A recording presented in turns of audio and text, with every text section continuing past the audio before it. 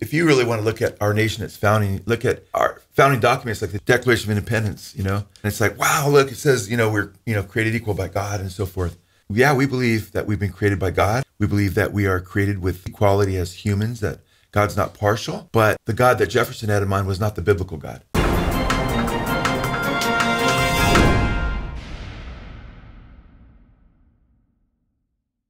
Welcome back to the Good Fight Radio Show. I'm your host, Chad Davidson of Good Fight Ministries. And with me, as always, is the president and founder of Good Fight Ministries and pastor of Blessed Hope Chapel in Simi Valley, California, Pastor Joe Schimmel. How are we doing today? Great. Excited about tackling this issue, brother. Yeah, I think this is an important issue. We do care about truth, and we're going to get right into that. And we actually have a clip for you today because recently, on May 2nd, Pastor Jack Hibbs of Calvary Chapel, Chino Hills, did a message, not actually in Chino Hills, but he did it in Washington, D.C., and he made a lot of claims in that message that had to do with some of the religious beliefs of the Founding Fathers, specifically about Thomas Jefferson. And in the clip we're about to play right here, he's going to make a lot of claims that we need to do a little bit of fact-checking on. And so with this clip, you guys hopefully will get a good understanding of what he is saying, and we are going to examine it in light of the evidence that we have. In school, we learned that Jefferson was a deist, that Jefferson was not religious, that Jefferson was more of a science. He was into science. He wasn't into God. All that stuff is a bunch of progressive lies. It's false and not true. In fact, if you want to get a dose of hope and freedom and God, go to the Jefferson Memorial, for crying out loud. It's incredible what Jefferson has to say about God. And for that matter, when somebody says, well, he's a deist, a lot of our founding fathers get that label placed upon them by people who do not believe in God, and they don't want to believe in God. And so they say things like that regarding our founding fathers to try to discredit that this is a Christian nation in its founding. Well, Joe, you heard a lot there. If you want to find hope and God, you just go over to the Jefferson Memorial and you're going to see a ton of that. So not only that, but Founding Fathers, all of this, is this true? I mean, is all this just progressive and liberal lies concerning the Founding Fathers, and specifically Jefferson? Well, there are a lot of lies about progressives who would like to eviscerate any memory of any kind of Christian influence in the nation. So there's an extreme that way, but I'm sorry, but he is definitely pushing a very dangerous extreme on the other way by saying that this was a Christian nation. We were founded by, there are Christians among them, I believe, but they're also deists for sure. A lot of Masons. The first president, Washington, was involved in, early on in his life, Masonry and Masonic ritual with regard to, well, I'm not going to get into Washington because we'll focus on Mason, but if you really want to look at our nation, its founding, look at our founding documents like the Declaration of Independence, and it's like, wow, look, it says, we're, created equal by God and so forth. Well, yeah, we believe that we've been created by God, and we believe that we are created with equality as humans, that God's not partial. But the God that Jefferson had in mind was not the biblical God. So we can say, let's say Mormons founded this country, and we said, well, it was founded by Christians. We would say, no, those were Mormons.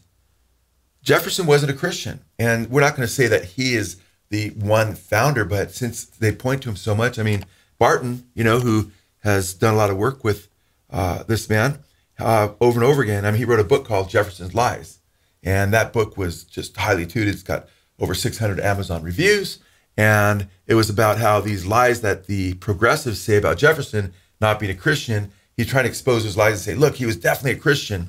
And he's a Dominianist, by the way, along with many others that run with these guys, that a lot of them promote the Seven Mountain Mandate. They talk about there'll be a civil war in the church. They talk about the Christian church will take over the earth in some way. Many of them say it in different ways, but it's interesting when you look at what was going on there, because when the book was published, it was widely heralded in the homeschooling communities and elsewhere. We homeschooled, through our lifetimes, my wife and I was really heartbroken because I was like, that book actually, the publishers, a Christian, well-known, one of the best well-known Christian publishers, had to pull it because they realized there were lies about the so-called lies, and another publisher ended up picking it up later.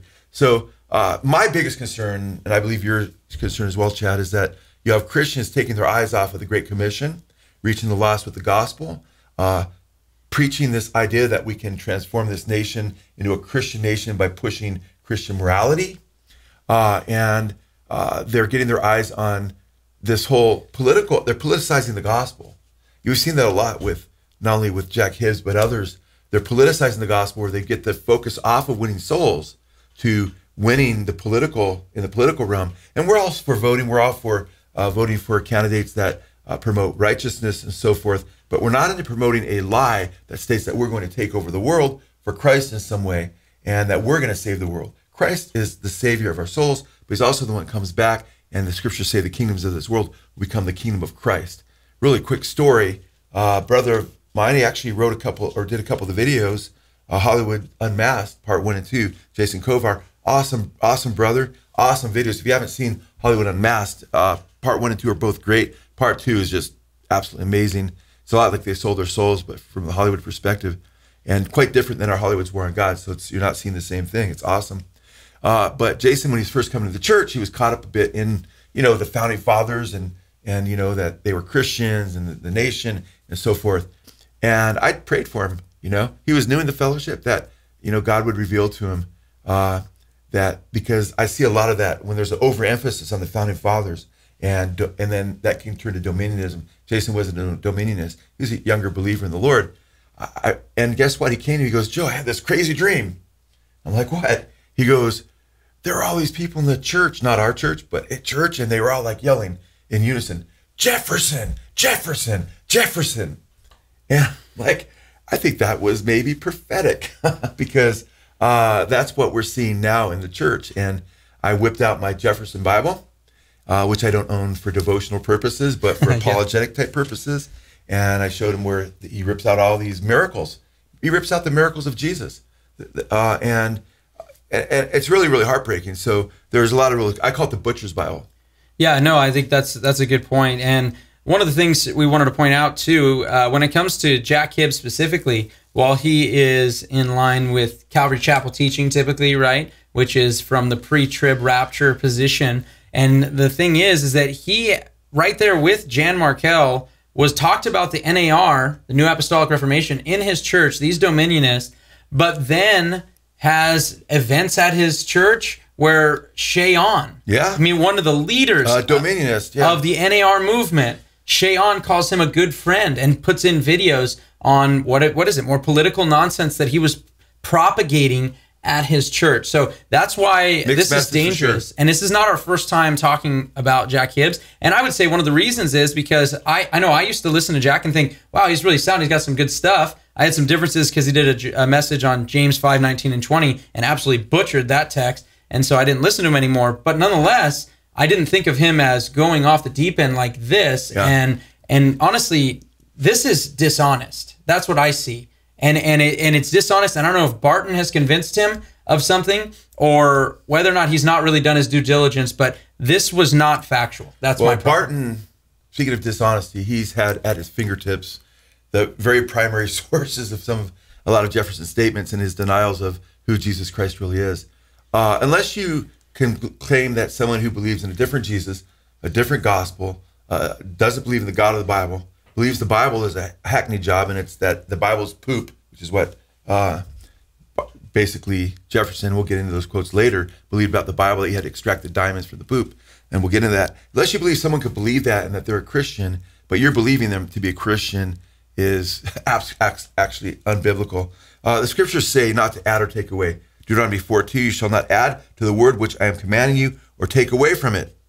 Deuteronomy 12:32, whatever I command you, you shall be careful to do. You shall not add or take anything away from it. Revelation 22:18-19, you add to this book, the book of the prophecy in that specific sense, he will add to you the plagues that are written in the book. And I guess that would entail eternal torment, which Jefferson denied hell as well. And it goes on to warn not to take away from the scripture. So it's interesting because Jefferson actually says this in regard to the Gospels. Now, in the place where he was crucified, there was a garden. Now, this is how the Jefferson Bible ends. because he puts the Gospels together, does like a harmony of the Gospels, but he rips out the miracles, he rips out every reference to Christ's deity, anything that would lend to the triunity of God as well. Now he says, in the place, and this is how he ends his Bible, where he was crucified, there was a garden, and in the garden a new sepulchre. He says, wherein was never a man laid. Okay, that's taken right out of the Bible. There they laid Jesus, and rolled a great stone to the door of the sepulchre, and departed, end quote. Now, that's the scripture he's taking, but that's how he ends it. There's no resurrection, because he didn't believe in the resurrection of Christ. He believed that Jesus was just a really extraordinary human being, much like many of the Gnostics believed. Paul warns in 1 Corinthians chapter 15, he tells us what the gospel is, and he warns that they're not to deviate from their trust in the gospel, which includes not only his death, but the resurrection of Christ on the third day. In 2 Corinthians, he warns, or in 2 Corinthians chapter 11, verses 2 through 4, he warns about a different Jesus, different gospel, a different spirit. Galatians 1, 6 through 9, he warns about a different gospel as well. Well, he has a different Jesus, he has a different gospel, he has a different spirit, he has a different everything. In fact, Paul says, if Christ be not raised, our faith is in vain, 1 Corinthians 15, 14, and 17. He definitely had a different Jesus. In a conversation with Benjamin Rush, who he writes some really nasty letters to regarding his cultic beliefs, which we'll get into, he says that he believes in pure deism. So for Hibbs to say, "Oh, it's a progressive lie that he was a deist," he omitted Jesus' deity for sure. And Jesus said, "Before Abraham was, I am." John 8:58. John 8:24. He says, "If you don't believe that I am, you will die in your sins." Jefferson refers to the Holy Spirit's writings as nonsense. In fact, he says, in extracting the pure principles which he taught, we should have to strip off the artificial vestments, talk about from the Bible, in which they have been muffled by priests who have travestied them in various forms as instruments of riches, of power to them. We must dismiss the Platonists and the Stargarites and the Gamalielites and the Eclectics and the Gnostics and the Scholastics and the Logos and the Demiurgs and the Eons and the Daemons, male and female, with a long train of etc., etc., etc., shall I say at once, not of nonsense. So he's calling the scripture nonsense. You might want to read that quote where he calls it another term. Yeah, and in another letter, it was Thomas Jefferson to William Short, who was actually Jefferson's private secretary. This letter was written on October 31st, 1819, and not only does it start out specifically saying that he is an Epicurean. Yeah. By the way, if you want to know anything about Epicurean philosophy, you just look up Epicurus. And Epicurus is the one who came up with what we now call the logical problem of evil, at least as we know it. It's still passed around it's been absolutely thwarted by most modern day philosophers. Even Church fathers defeated it. Yeah, church fathers defeated it. Obviously, Irenaeus had a theodicy as well. And Epicurean philosophy, it is very deistic in the way that it operates in its understanding, and it is very non-relational. That's the point of Epicurus's argument against the one true God. A theistic personal God, yeah. Because he's not theistic, he's not personal, he's not all good, not all loving, and so forth. And read Acts 17. Yeah, and exactly. No, 100%. I didn't even get into that because in Acts chapter 17, Paul specifically goes, and we all know Acts 17 as Mars Hill, but right there, before we get into his argumentation, it tells us who he goes against. Yeah. The Epicureans and the Stoics. Yep. Both of which, by the way, in this letter, Mr. Thomas Jefferson here loves their doctrines and their teachings. Okay, but one of the things that it says specifically about Jesus of Nazareth, by the way, it calls the depraved religion of his home country, that he was a reformer of the depraved religion of his own country. Very interesting. You think of Jack Hibbs as a big fan of Israel, and yet depraved religion of his home country. That's what it says. But then it says this: abstracting what is really huious from the rubbish in which it was buried, easily distinguished by its luster from the dross of his biographers. Yes, Matthew, Mark, Luke, John. Yep. All right, Matthew, Mark, Luke, John. And as separable from that as the diamond from the dunghill.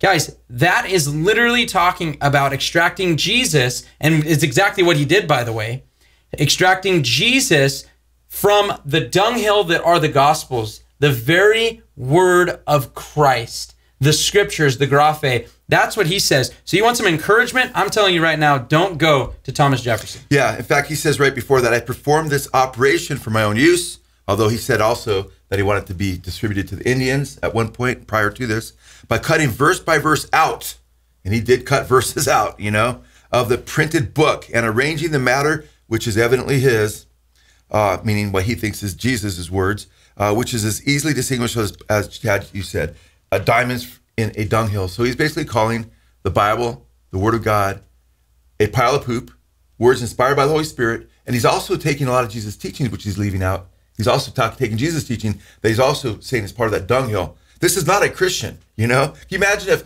if Obama had done that? Would Christians be saying, oh, this guy Obama, he's great, and he's a Christian? If Biden just came out with his version of the Bible and cut all these verses out and called it a dunghill and said, I'm extracting the diamonds based on his own personal interpretation, he just happens to know what the diamonds are in this book, every Christian would be saying, that's wicked, that's demonic. And guess what? It is wicked, it's demonic, and guess what? Jefferson was wicked and demonic. I'm sorry, that's reality. Jesus is first for us, man. His word is first. His word is the word of God breathed by the Holy Spirit. It's disgusting that he would say that. He also called it nonsense. Jefferson writes to William Short on August 14th, 1820. Listen to what he says. First, a groundwork of vulgar ignorance, talking about the Bible, of things impossible, of superstitions, fanaticisms, and fabrications. What evidence does he have for that? Absolutely zero. His letter to John Adams, who, by the way, was a Unitarian. Unitarians denied the Trinity. They denied not only the Trinity, but many of them denied the preexistence of Christ. They denied the soul. Not all of them. Joseph Priestley, who was a popular Unitarian then and a very good friend of Thomas Jefferson's, denied. He actually debated another Unitarian because he took the materialistic side, saying the soul didn't exist. And that was a Unitarian church when he was in the area in Pennsylvania that Jefferson would visit his friend Priestley and had a lot of talks and a lot of letters to him where he agreed with his doctrine. In fact, he says in his letter to John Adams, a Unitarian, where did we get the 10 Commandments? The book indeed gives them to us verbatim, talking about the Bible. But where did we get them? The whole history of these books, talking about the books in the Bible, is so defective and doubtful that it seems vain to attempt a minute inquiry into it. And such, which is really good, easy way to just throw it off and say, I'm not going to deal with it. And such tricks have been played in their texts. So the Bible is filled with trickery now, that we have the right from the cause to entertain much doubt that parts of them are genuine. In the New Testament, there is, as talking most about the Old Testament there, he says, in the New Testament, there is internal evidence that parts of it have proceeded from an extraordinary man. Talking about Jesus, just an extraordinary man, though. So don't think, oh, he called our Jesus an extraordinary man. People get all excited when some cultist says something good about Jesus. But when they deny his deity, that's not the Jesus of the Bible. And the Bible warns about demons inspiring such false gospels and false Jesuses. He says, an extraordinary man, and that other parts are of the fabric of very inferior minds. So now he calls the apostles very inferior minds, the prophets inferior minds, and so forth. According to Andrew Holochak in his Thomas Jefferson's Bible, and it's in the introduction with the critical commentary. Listen to what he states. He says that the Gospels, he treats them with two different ways as far as to what he deselects and what he keeps in the Gospel accounts. He says, quote, one, in the introduction to the Jefferson Bible, all passages at variance with the laws of physical nature are to be deselected. And he's being influenced by Hume and the Enlightenment and so forth. And he's just a non-believer, guys. I mean, he just did away with the virgin birth, He just did away with the resurrection of Christ. He just did away with all these things, okay? And number two, he says, all passages inconsistent with a historical character, here Jesus, based on satisfactory testimony, are to be deselected. A fine illustration is Matthew chapter 10, verses 34 and 35. And that's where Jesus says, don't think that it can be peace on the earth, but a sword. A man's foe shall be they of his own household, mother against daughter, mother-in-law against daughter-in-law, and so forth. In other words, when Jesus wasn't presented as this Gumby that he wanted to just have some morals that he could control the nation with and make sure they were following some morality so there would be some vigor and some spine in our country, because he knew Satan loves to do that. Satan will use, as long as Satan can get you not to worship Jesus, but a different Jesus, he'll take different forms of morality because he wants to damn your soul is the ultimate cause there. So here we see the basis for what he was doing was based on, hey, not believing in miracles. So he takes out Jesus' miracles. There's very few miracles in the harmony of the Gospels that show. I think think Jesus' miracles, especially the resurrection. And then anything that he was inconsistent with his Gumby Jesus that he forms in the image that he would have liked to believe that Jesus actually had existed. Now, he says, as president, he expresses these sentiments to, while he's president now, to Joseph Priestley. And he writes, quote, "The Christian religion, when divested of the rags in which they have enveloped it and brought to it the original purity and simplicity of its benevolent institutor, is a religion of all others most friendly to liberty, science, and the fast expansion of the human mind." You know, so here again, you know, he's calling rags and dung and nonsense and all these different things. And you know what? Even the Mormons and Jehovah's Witnesses don't do that typically. I mean, the Mormons play it down like the Mohammedans, you know, the Muslims. But yeah, you know, crazy. You know, it's interesting. Even in that same teaching that Hibbs gave, he minimized the fact that he had slaves. He said, well, he was an abolitionist. But he wasn't against and wasn't an abolitionist of sleeping with his slaves. Yeah. I mean, how can you attempt to whitewash that sort of history in your message? Don't even mention it as you're talking about how great Jefferson was. This man was so amazing. You want hope. You want to be encouraged. You want God. Go over to the Jefferson Memorial because there'll be quotes about him. By the way, do you know who else quoted the scriptures extensively? The Gnostics. In fact, entire sections of Against Heresies by Irenaeus are refuting over and over again texts that are used by Gnostics. And what is the Jefferson Bible other than his own interpretation, his own canon of Scripture, a deistic version of the canon of Scripture? Yeah, and here he is. You have a man who is claiming to be a Christian on some level. And he, as you mentioned, he's committing adultery against his wife. And number two, which is really the worst thing, adultery is horrifying, but he's abusing someone that's enslaved to him, that's making work for him, that's been, you know, inherited from his ancestors or his relatives, and he's having sex with him. We know Sally Hemings, her descendants have his unique chromosomal makeup, his DNA, which is unique to him, by the way, than other Jeffersons because of the chromosomal makeup. And but you know what? With Barton and the Jefferson lies and say, no, he was a Christian and so forth, it makes sense why he would embrace like Glenn Beck, who has a lot of New Age type beliefs, really diabolical beliefs, and is also a Mormon, and consider him a brother and do work with him because we're dealing with a counterfeit kingdom. Brothers and sisters, this is what you need to understand. This is a counterfeit kingdom. When the Antichrist comes, he'll sit in the temple of God showing himself that he is God. He won't be an atheist. He'll say, I'm God. And guess what? The scriptures tell us that the false prophet that cause people to worship him will look like a lamb, but he'll speak like a dragon. In other words, he'll claim to represent Christianity in some way and accept Christianity because Satan wants to bring everybody into the tent, but he'll deny true, genuine Christianity, the true Jesus Christ of the scripture. And that's why this is so dangerous, is because these guys are politicizing the gospel, and they're setting, I believe, people up for the counterfeit kingdom, because Jesus said there'll be false Christs and false prophets that will deceive many. And it's heartbreaking when we see where this is all going. In his letter to William Short, he wrote this: this was 10/31/1819. The establishment of the innocent and genuine character of this benevolent moralist, talking about Jesus. Now he's the benevolent moralist. And the rescuing of it from the imputation of imposture.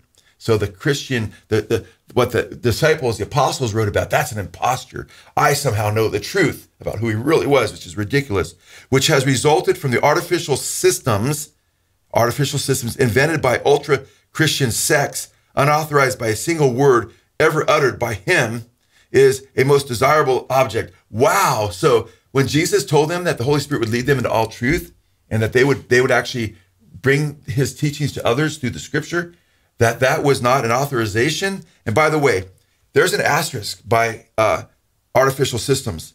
And these are this is Jefferson's note. Okay. I did check that out. This is Jefferson's note that he leaves in reference to what he just stated. The Immaculate Conception of Jesus.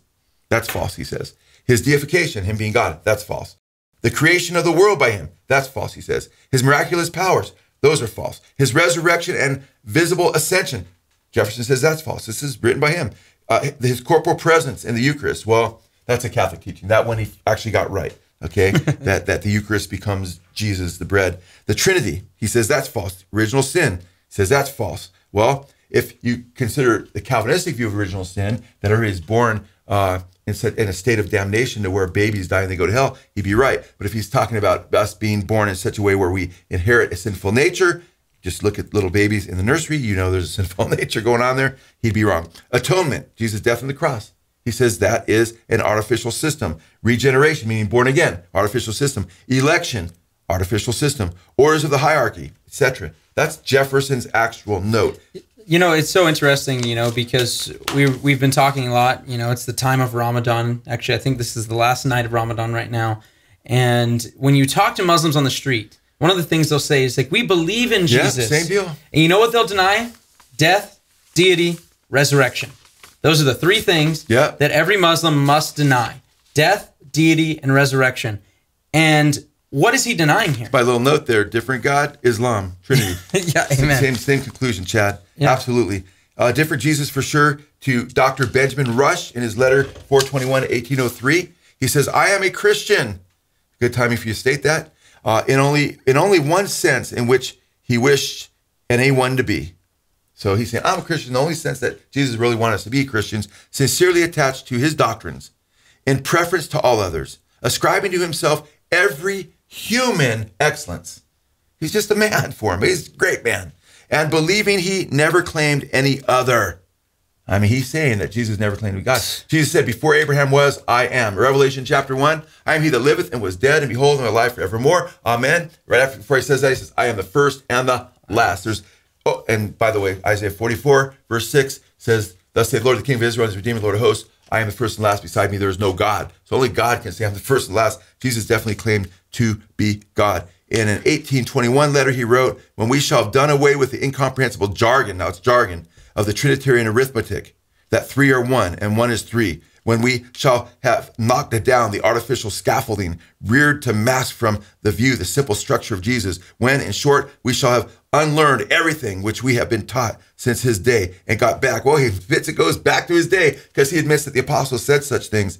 He says, then we'll be worthy of being his disciples and so forth. So this is absolutely mind-boggling. Letter to James Smith, I confidently expect that the present generation will see Unitarianism become the general religion of the United States. So this is what he wants. He wants this idea where he can take Jesus' morals so they can strengthen the nation because he knows that'll do that. But we can jettison the Jesus of the Bible. He wrote a similar thing to John Adams. Right. And I know we have only got a couple minutes left. Yeah. But the famous Unitarian Universalist website, which is the famous Unitarians, it extols him and says basically, and I'll sum it up, it says, his work, the Jefferson Bible, was a Unitarian theology. They state that after saying all these wonderful things about how he was basically, would go to Unitarian churches when he was there. So I guess probably one of the best things to close on would be that he extolled the teachings of, guess who?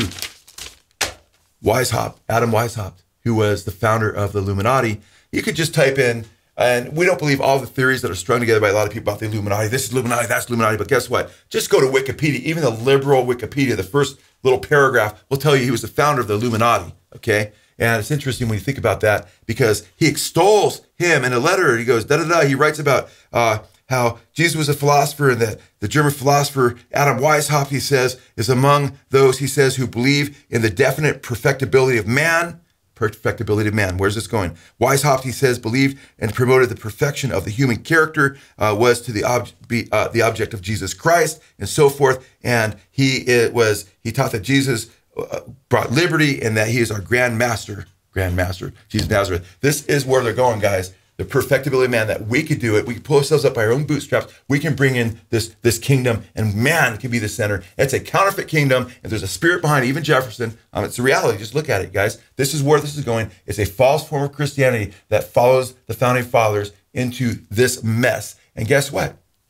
I'm telling you right now, stick to Jesus. He said when he comes, then the kingdoms of this world become the kingdom of Christ. Revelation 11:15. We don't bring in the kingdom. We win people out of the kingdom of darkness to the kingdom of Christ, which is the narrow road. He comes and establishes his kingdom on earth. We pray thy kingdom come, thy will be done on earth as it is in heaven. We look to Jesus, our Lord and Savior, not to Thomas Jefferson. Jesus, Jesus, Jesus, not Jefferson, Jefferson, Jefferson.